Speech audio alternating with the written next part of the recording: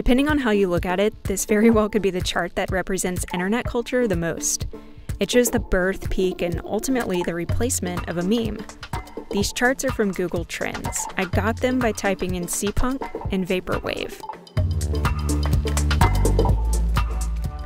It started on June 1st, 2011 with a Twitter exchange between two multimedia producers. Here in this moment, seapunk was immortalized on the internet via a hashtag. But the group of people who retweeted and liked that tweet were just getting started. First, do you mind introducing yourself? My moniker is Ultra Demons. I was considered to be one of the godparents of seapunk. They began sharing art and music, chopping up and remixing 90s-inspired visuals and sounds, utilizing elements of cyberpunk to develop an oceanic aesthetic that they could get behind. I didn't really have much of a community, I guess, like that. And for me, it kind of came from feeling like an outsider. Buzz around seapunk spread quickly and small publications began tracking its every move. But it was still super underground and largely based on private Facebook groups. If you asked anybody on the street in 2012 what seapunk was, they'd have no idea.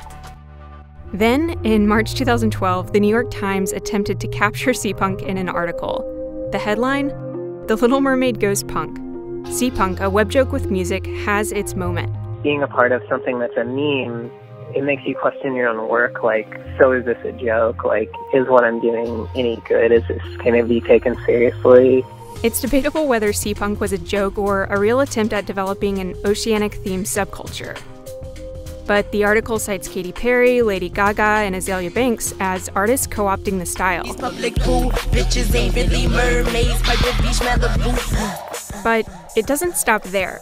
8 months later, at only a year old, seapunk had an infamous week. Without any warning, it hit TV sets across the country. Ladies and gentlemen, Rihanna.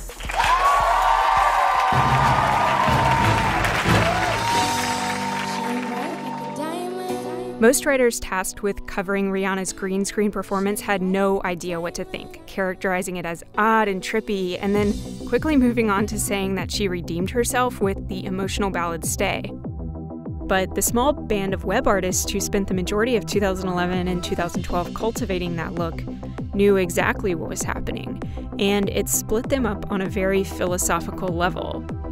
Many people claimed seapunk died the moment Rihanna took the stage, but others weren't as angry. I approached it with a positive. I think it's almost better to be a part of something that's inspiring people on that level in some way. In fact, this sort of thing has happened on SNL before. David Bowie.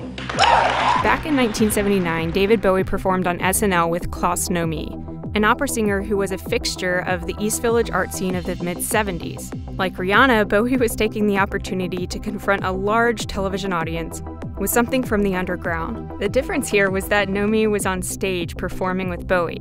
It's true that Rihanna, Azalea Banks, and Lady Gaga might be more associated with seapunk than the artists that originated it. But in the age of the internet, underground styles, aesthetics, and movements are always transforming and adapting. They're 2 steps ahead. Today, seapunk is still alive and kicking, but it's mutated for the most part into an even more popular musical subgenre called vaporwave.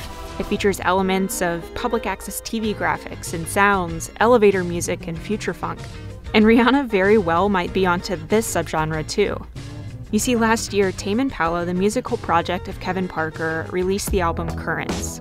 The album art, music videos, and sound all have elements of vaporwave. Rihanna's latest album, Anti, features a cover of a song from Currents called Same Old Mistakes, and it was produced by Kevin Parker himself. If you listen to that track and James Joint, a 1 and 50-second interlude on Anti, you can't deny it. That elevator music and future funk sound signature to vaporwave is there.